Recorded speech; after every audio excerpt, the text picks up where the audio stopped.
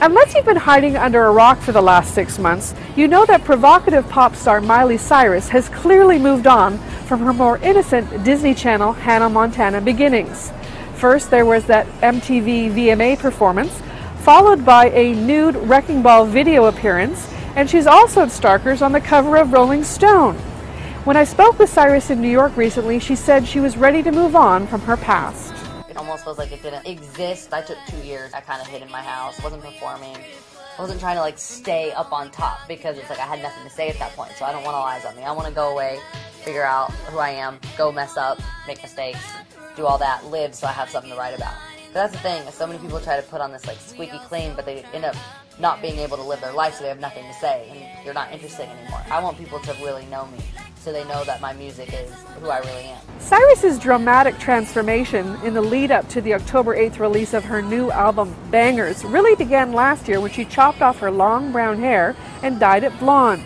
But the more interesting thing is she claims to be unaware of any buttons she may be pushing with her more adult look and image. Actions speak louder than words. When you don't really know who you are, you have to be so vocal about like, I'm being different. I never do that. I'm making a transition. Like that's one of the least favorite things that I like to say because it's not as much to anyone else as it seems like it's a conscious effort. It's not for me. It's just like a natural thing that happens.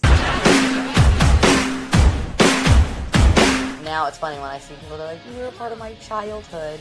I'm like, that's hilarious. Like on that set, I went through everything. I got boobs on that set where they came and they were like, I know Dolly's on set this week, but did she give her a padded bra because it's looking weird? My mom's like, no, she's like 15 now. You hired her at 12. You're gonna have to like wrap her up if you don't want her to have boobs because this is like you're gonna grow.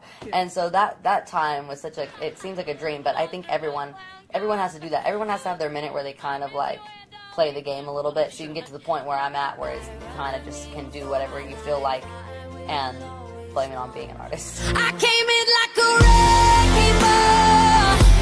I never hit so hard in love. In addition to an evolution of Miley's look, there's also an evolution of sound on Bangerz. The new album features her with a variety of hip-hop artists in addition to an appearance by Britney Spears. Cyrus says the similarities between her hometown of Nashville and Atlanta, where many of the hip-hop artists are based, are plentiful. I think people didn't realize as much how much Nashville and Atlanta are the same, and that's why me and Mike Will got along so well. It's because like we're just real. We're from the South. It's the same exact thing. And the way that Atlanta is based around hip-hop music and it keeps that whole city alive, that's what Nashville is. Nashville would be dead without country music. You know, that's the thing that gives it its pulse and its like energy. And actually, kind of being, if you listen to country music and you listen also to hip-hop, it's like you're singing about different kind of drinks, but every country artist is singing about like women with badonkadonks and drinking and partying, every country song. So that's the exact same thing as really hip-hop music. So I just wanted people to feel that energy again and people to bring like the South back. As for touring plans, Cyrus says she hopes to tour the world in 2014. For QMI Agency, I'm Jane Stevenson.